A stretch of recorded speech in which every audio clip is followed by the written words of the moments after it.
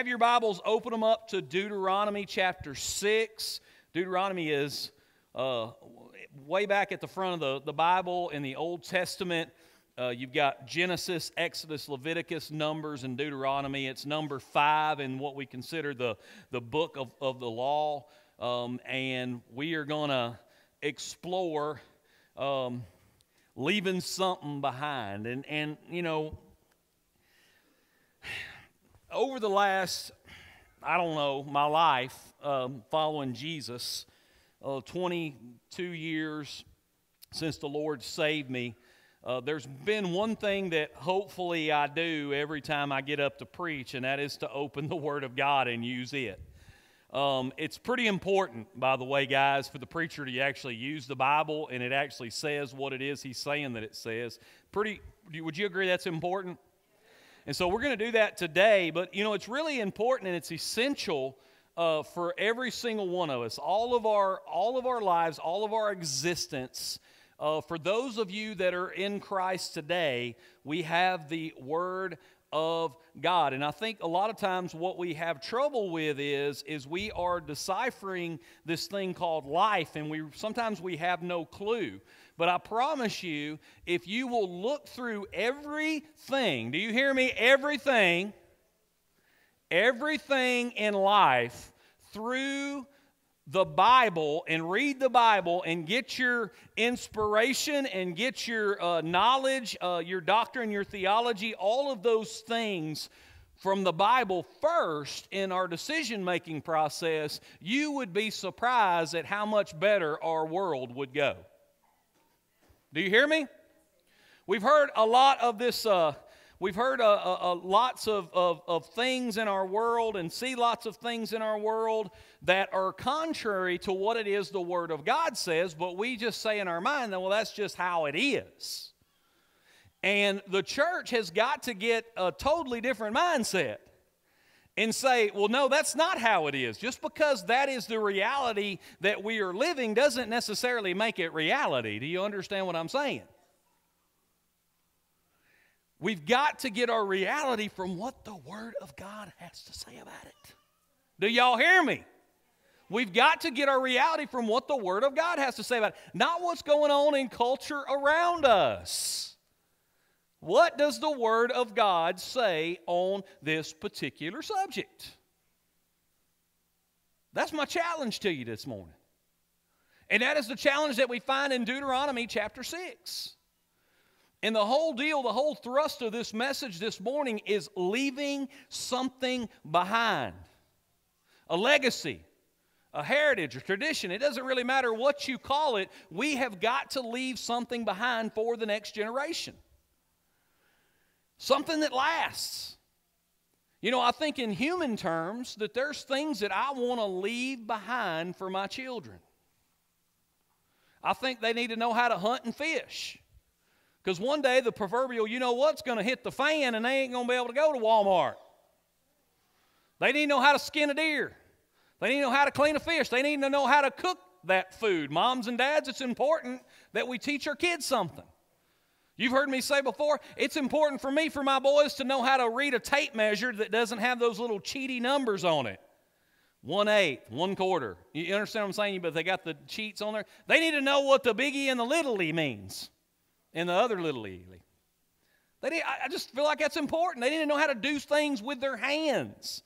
They need to know how to use some sort of tools. They need to know how to work if there ain't a computer gig down the road. You know what I'm talking about?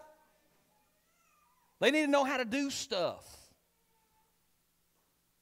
We want to teach our kids how to read and how to write and how to add and subtract. So many of these things that we teach our children day after day after day, it's going to last and it's hopefully going to help them moving forward. You know, I want to teach my kids good work ethic. When they get fired from a job or they lose a job or their business goes under for whatever reason and something they're apart, I want them to have the tenacity, about them to not be afraid to go down to the river and roll grapevines to sell. Or to split firewood if they have to, rather than sitting back relying on the government to pay for everything. Some of y'all need to go get a job. You don't know where some grapevines are, ask me. But see, we live in a culture where nobody wants to do that, so I think it's important for my kids to learn how to work. Do you agree with that? Some people can't work, man. They're injured or hurt or half dead. I'm not talking to you, okay? But able-bodied people, they need to get off their lazy hind ends and do something. That's part of the problem with our country. But the bigger problem is about what I'm about to talk about here in a minute when we open up our text.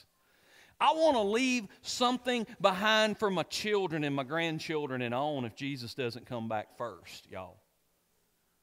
One of the things I hope to do one day, and it may be a cheesy dream, I have no idea, it may be visions of grandeur on my behalf, but hopefully one day some of my adult children will not hate the cattle business so bad as that one day we'll partner up on some deals. And we'll be in the cattle business together and maybe expand a little bit on our operation. I'm hoping that for at least a couple of my 4 boys. For Marley, I'm hoping she'll be a doctor so she can patch me up. Doctor on me whenever I get decrepit and we're still doing silly stuff. Hey, watch this, type deals. You know how that usually works out for me. And hopefully if she's a doctor, she'll be rich enough to bail me out, whenever I blow all my money on the latest and greatest deal that's about to happen. A couple weeks ago, I was away in Texas, and the boys, I left on a Wednesday morning first thing, so I wasn't around the ranch at all on Wednesday and didn't come back till Sunday morning, and so I was out. I couldn't do nothing. And so I relied on 2 people that are under the age of 18, under the age of 16, under the age of 13, to handle riding pens and doctoring cattle that were fresh. I mean, this wasn't just like a normal deal. They went out, Canaan and Isaac, 12 and 8 years old, went out and they worked a job Wednesday through Saturday as men. And then Ray had to have some sort of deal ripped out of his mouth, a tooth that was all jacked up. Let him tell you the story. It's amazing. And right before I left, the day after I left, he was like going and letting them cut on his mouth. And so Canaan and Isaac were prepared to run everything, run feed trucks and set out hay. And I'm not talking about, just 10 or 15 calves. I'm talking about a whole lot bigger deal than that. They worked as men. And Ray, you worked as a man too, because Ray sucked it up and got the job done, which is what I need him to do. But Canaan and Isaac, they had a lot of responsibility and worked some pretty long days to get those things accomplished, but they did it like men. You know how they learned how to do that? Their daddy taught them.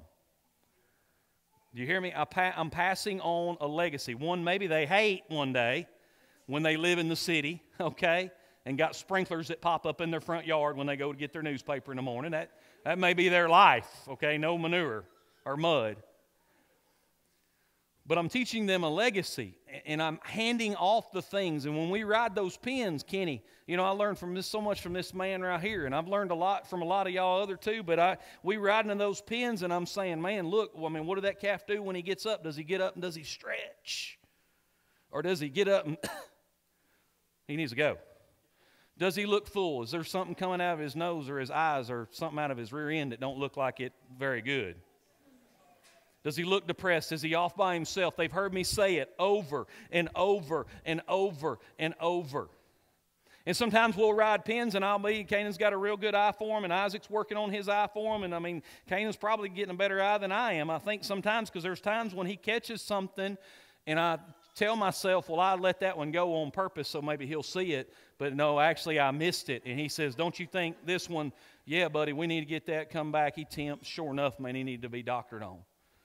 Because it's about learning to ride through pens of cattle and doctor on something before it even itself knows that it needs to be doctored. Catching cattle before they themselves even know that they're sick in order to be able to help them. Anybody can drive down the road and see a sick calf. It's too late for that sucker most of the time. How do they know? Their dad taught them. I am passing on the knowledge that was taught to me. And there's so many of the things that you do right now in your careers, whether you build houses or you're an artist or whatever it is that you got going on in something that you learned to do, your dad taught you or someone else taught you, and you are passing that on to the next generation, and it is important to you. But let me tell you, There is something even more important than all of that. There is a heritage, there is a legacy, there is something that you have got to pass down that is so much more important than any of the other things that I've talked about. You see, I'm proud when I can leave on a Wednesday and come back on a Sunday and they've took care of business. I didn't have to come back through there Monday and pull a bunch of calves that they missed out with a tractor and a chain. You know what I'm talking about? That's right. Because they're not rushed, they're concentrated, not thinking about the next thing. But something that has just encouraged me more than that, to hear my boys sit in a Bible study with mostly adults or all adults except for them, and then be able to have an intelligent conversation about the Word of God and what it has to say on whatever it is we're talking about. How do they know that? Their daddy taught them. Their mama taught them. It's the way that it should be. Do you understand, folks? You think of all the things that you have learned in your lifetime. Some of the things kids at school told you. Some of the things you read on the bathroom wall. Don't you wish your mom and dad would have told you how it really is? Would it have saved you a bunch of heartaches? Would it have saved you a bunch of trouble if someone would have passed on to you the knowledge that you have now back then? I say yay. Our text this morning is Deuteronomy chapter 6. Let's start in verse 1. This is Moses talking to the people of Israel. He says, "Now this is the commandment, the statutes, and the judgment which the Lord your God has commanded me to teach you, that you might do them in the land where you are going over to possess it." So not only are you going to be taught, but you need to do them once you've been taught. Verse 2. "So that you and your son and your grandson may fear the Lord your God, to keep all of His statutes and His commandments which I command you all the days of your life, and that your days may be prolonged. O Israel, you should listen and be careful to do it, that it may be well with you, and that you may multiply greatly, just as the Lord, the God of your fathers, has promised you, in a land flowing with milk and honey. Hear, O Israel, the Lord is our God, the Lord is one. You shall love the Lord your God with all your heart and with all your soul and with all your might. These words which I am commanding you today shall be on your heart. And you shall teach them diligently to your sons, and shall talk of them when you sit in your house, and when you walk by the way, and when you lie down, and when you rise up. You shall bind them as a sign on your hand, and they shall be as frontals on your forehead, and you shall write them on the doorpost of your house and on your gates." Let's pray together. Father, we come to you this morning and thank you, Lord, that we have your word of God. May we read it and live it and apply it in all areas. In Jesus' name, amen. Folks, we got to learn how to leave a real inheritance. Guys, we've got something to give. Do y'all realize that? If you were a follower of the Lord Jesus, you have something to give. Now listen, Israel possessed all sorts of stuff. They possessed their families and herds and clothing and shelter and all these things. But the greatest possession, and that's what Moses is teaching them and what Moses is teaching us right now, the greatest possession that they have and you and I have is the Word of God, God's law. His Word. It is right now, and should be right now, our greatest possession. You know, you think your greatest possession is probably stored in a safe somewhere at the house. It's fireproof and burglar-proof, but that's actually not. Actually, the greatest possession that you have as a believer of Jesus Christ is this Word right here. The problem is we don't pick it up enough. The problem is we don't have no idea what it says about the things that we think about and the things that we do and where we go. I mean, we don't have no clue about this thing. God's law, His Word, what do we do with it? What do we do, and what should we do with God's Word? The first thing we got to do is we got to take them in our heart. Look at verse 6. It says, "These words which I am commanding you today shall be on your heart." Listen to me. It is not just enough to try try to obey God outwardly. You cannot get it accomplished, guys. You cannot be perfect. You have got to be perfect, and there is nobody in here perfect. Look over at your neighbor and say, you ain't perfect. Oh, it ain't good enough. Y'all are, guys, we need to run the air a little lower. Look at your neighbor and say, you ain't perfect. Look at me and say, hey, look at right here at me and say, you ain't perfect either, preacher. I agree. Anybody that knows me knows that's right. I want you to understand this real quick. The Word of God, it demands a response from y'all and me. It demands a response. The question is, will you receive what the Word of God has to say through the power of the Holy Spirit and let it change you, or will you say, I don't know about that? We have to take the words of God personally and let it be at the very center of who it is we are and what it is we believe. It's taking the Word of God and seeing our world through it. It's totally changing, guys. It's totally changing the way we see everything, the way we make our decision, and the way we make our choices based on what the Word of God has to say. And let me just tell you what happens whenever we do and look at the world the way God sees it and says that it is, and we go, oh yeah, this makes sense. When we do that, let me tell you the things that it will affect. It will affect our marriages. When you take the Word of God and you learn what a man's supposed to do and what a woman's supposed to do, how they're supposed to interact, guess what it's going to do? It's going to change and revolutionize your marriage. Anybody in here got a crappy marriage? Don't answer that.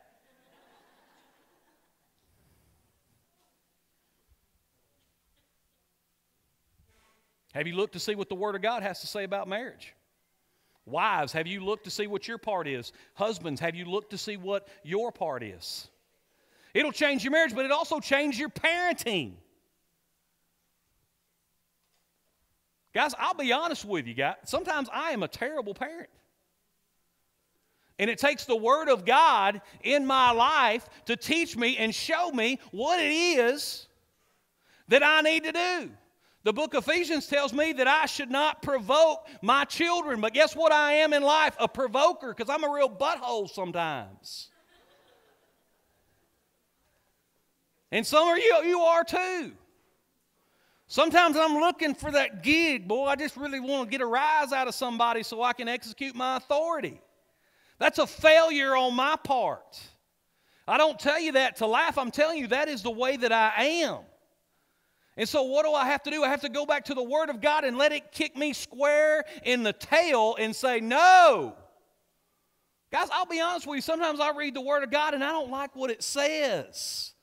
It hurts me because it's growing me. It's the pruning process I talked about last week that we found in the Gospel of John. It's God pruning the junk in my life that doesn't bring Him any glory. It changes our parenting. It changes our ministries. When we begin to look through the Word of God, it's hard to believe that a ministry could exist apart from the Word of God, but yeah, it can. That goes all the way from even up to teaching and preaching ministries.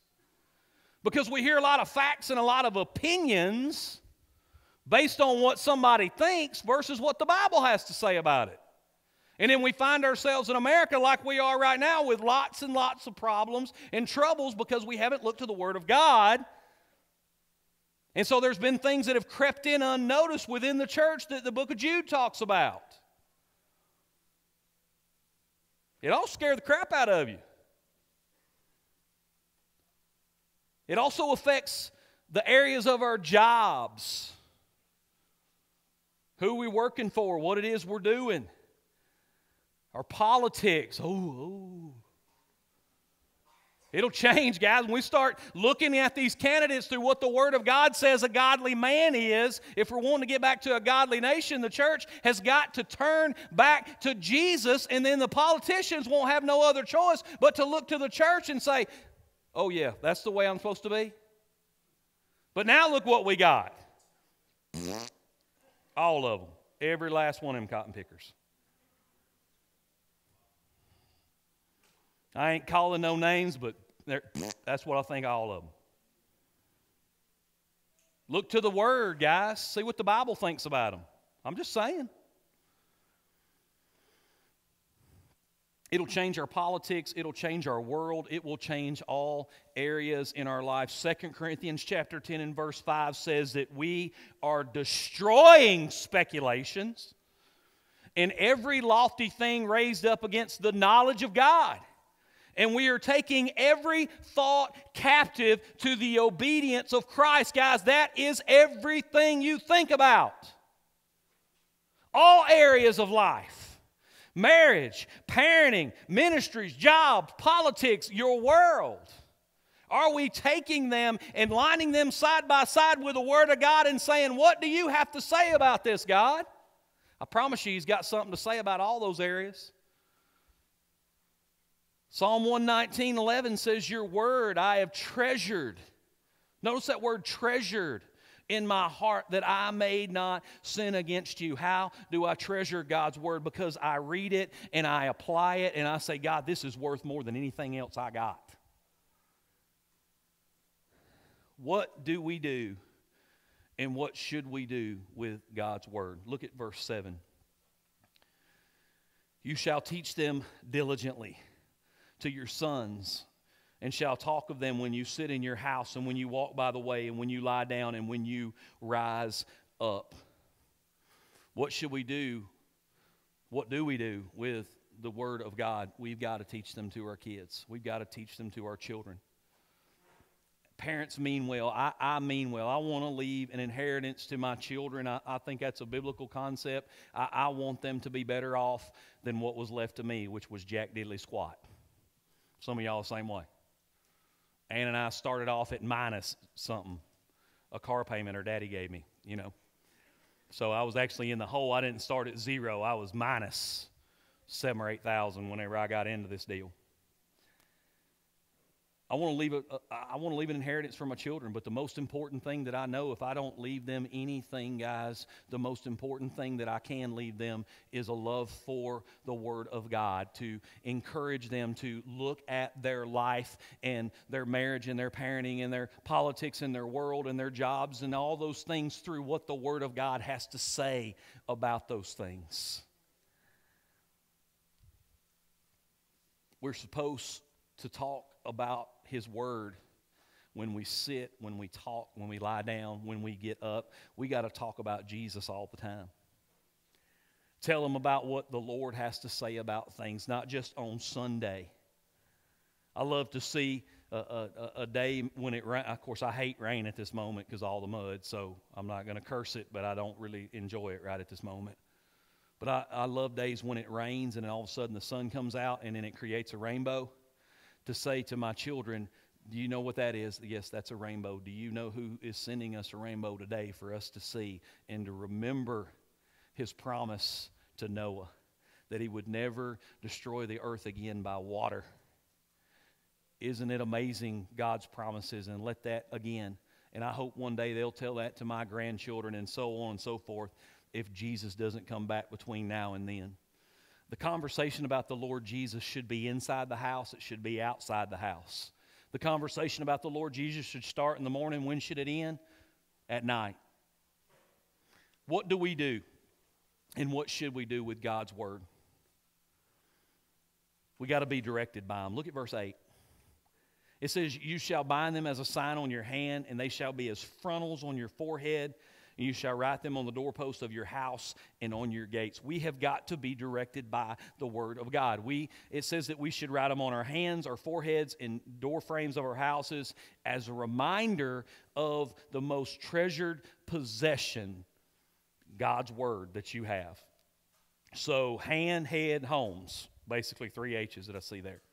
When we meditate and study on God's Word, guess what it's going to do? It's going to do the part of the hand. It's going to direct us.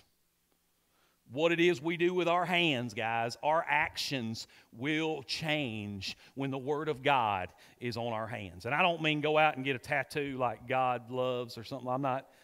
That's not what this is talking about. It's talking about the direction the way we walk, the way we talk, the places and things we participate in, where you find your body, they have got to change. Are the things that you are currently doing right now, the things in your life, do they honor God's Word? Are they lining up with the Scripture, the actions that you take physically each day?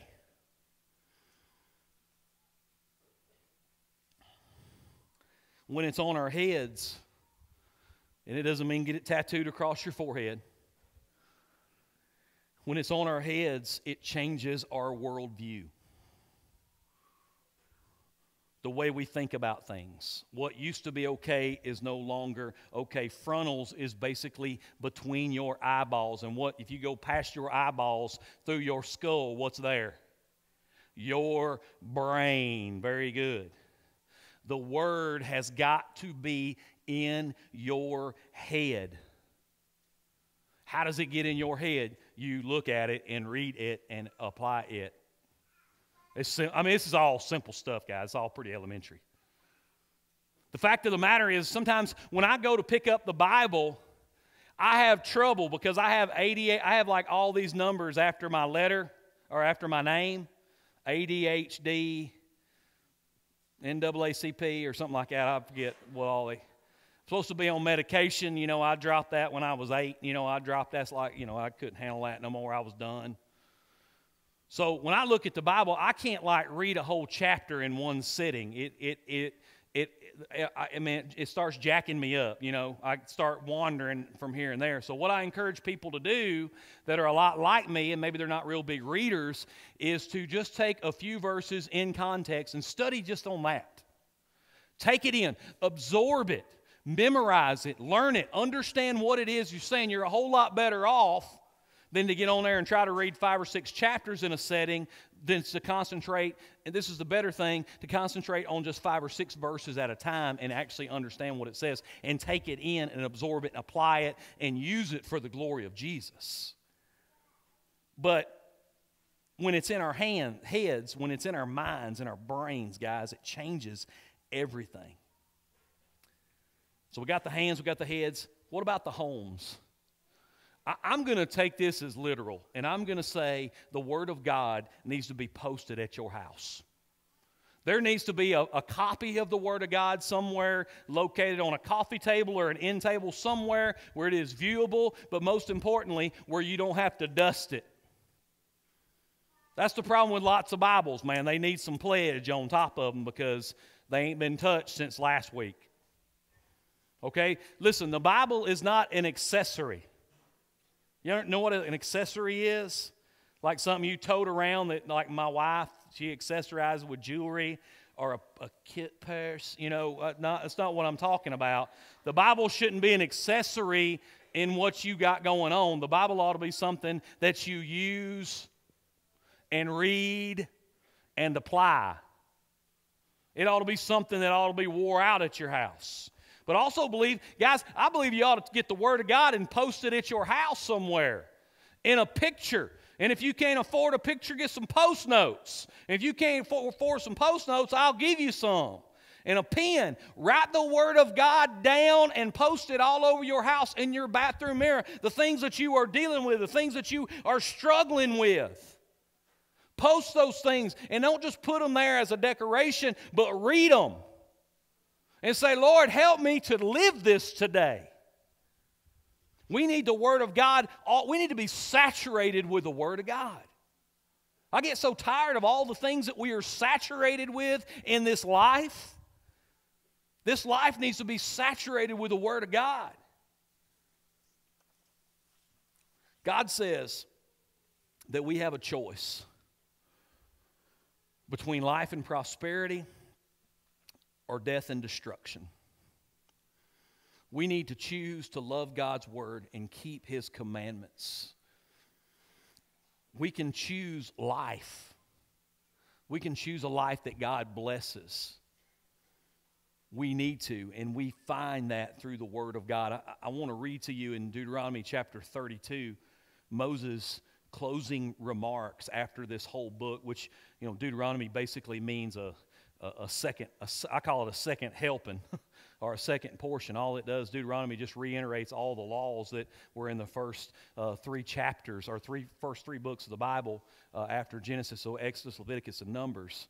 And so it's kind of a re-going over of things. And as Moses begins to close, it says, when Moses had finished speaking all these words to Israel, he said to them, take to your heart all the words with which I am warning you today, which you shall command your sons to observe carefully, even all the words of this law.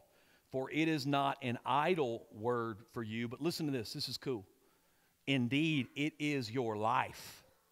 And by this word you will prolong your days in the land which you are about to cross, the Jordan, to possess.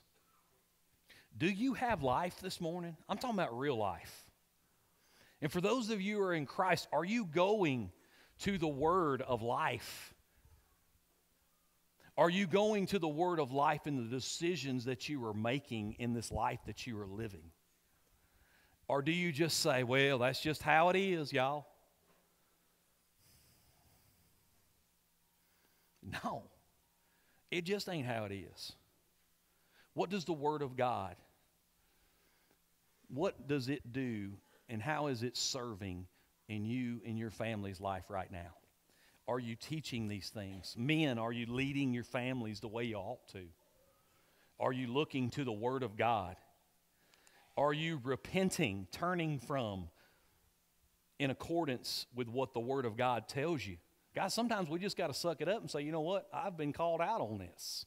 The Word has called me out. I've got to turn from it. I've got to repent. I've got to change my ways for the glory of Jesus. I've been shown something today. Do you have life? I'm talking about real life. Let me tell you this morning, it all starts with understanding and need of a Savior. We live in a world, again, where people, they want to look to other people and say, well, at least I'm not as sorry as that sapsucker. You watch the news and you see the terrible things people do to other people. And a lot of times you'll say, man, I am so glad I am not like that, or I haven't done that. But the fact of the matter is when we really dig down deep, we recognize we are no better. We are no better than anybody else sitting next to us. If you think of the worst person right now you can think of in the world, the sorriest person that you have ever known, realize this, when it comes to sin, in the eyes of God, your sin and their sin is the same. Well, I don't like that, Nate. The Bible says in Romans 3:10 that there are none that are righteous. Even if you are self-righteous, it doesn't really matter what you think, guys. The Bible says that there are none that are righteous. No, not one. You see, our standard is Jesus. Unless anybody in here can say that they measure up to Jesus, you fall under, there's not one that's righteous. And I'm just going to tell you, there's nobody silly enough, I don't think, other than maybe a small child or an adult who acts like a child, that would raise their hands and say, yes, I am as righteous and as holy as Jesus Christ is. On our own, we can't be made righteous. We can't be made right. Romans 3:23 says that all have sinned and fall short of the glory of God. Guys, with that sin comes a separation between you and a holy and righteous judge. And mark my words, you will stand before Him one day and you will be judged. And it will be based, your judgment will be based solely on a right relationship with Jesus Christ, whether or not you turned to Him, repented of your sins, and called Him Lord, or whether you don't. Let me tell you, the beautiful thing about the gospel, Jesus shed His blood, so you ain't got to worry about all the rest of that. 2 Corinthians 5:21 says that He made Him who knew no sin to be sin on our behalf, so that we might become the righteousness of God in Him. Praise the Lord for that, because I know what a screw up I am. And I've talked to some of y'all, so I know where y'all are kind of at too, so we're all in a bad deal. Thank goodness for Jesus. But a lot of you are still not convinced, and you say, Nate, I am not really that bad of a guy. I'm actually a good guy. No, I'm sorry, buddy, you're not.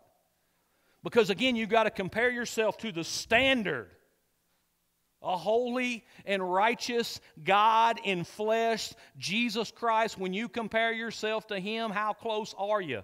Not very close, y'all. Not close by a long shot. Romans 3:20 tells us that through the law comes the knowledge of sin. And when I think of the law, I think back to the 10 Commandments.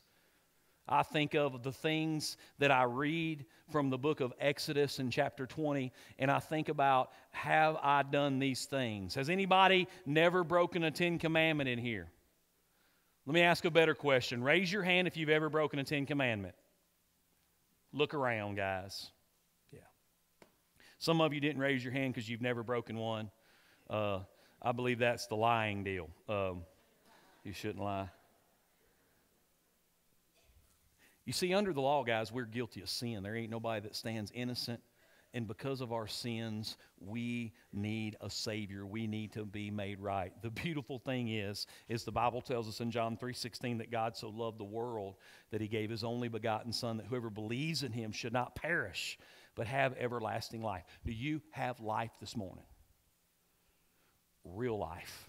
Have you looked to the Word of God in all things? Are you taking all thoughts captive? Everything you think about, every ounce of everything you go through in the course of a day that you make a decision on, are you sending that first and filtering that first through the Word of God? Or are you one of those people that just say, that's just how it is?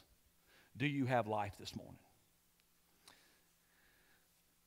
This morning, I don't know where you're at, where you've been, what you've done. I don't really care, to be honest with you. The only thing I care about is the gospel message in you. Do you know Jesus as Lord and Savior? Is He Lord? Is He life in you? This morning after we pray, there's going to be some guys down front. Love to talk to you more, share more with you what the Scriptures has to say. Maybe you want to know about baptism or being a member of this church, or maybe you want to ask about the auction deal. I don't know. Maybe you just need to be prayed for. Whatever it is you got going on today, I pray that you would not step foot off this property without getting things right with the Lord Jesus Christ.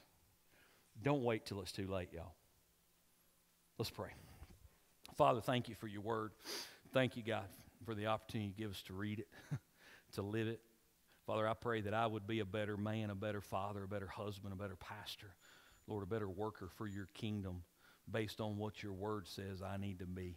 I pray, Lord Jesus, that you would empower this church, Lord, not for our glory, but for your glory, that many, many, many may hear the gospel message. In your name we pray. Amen.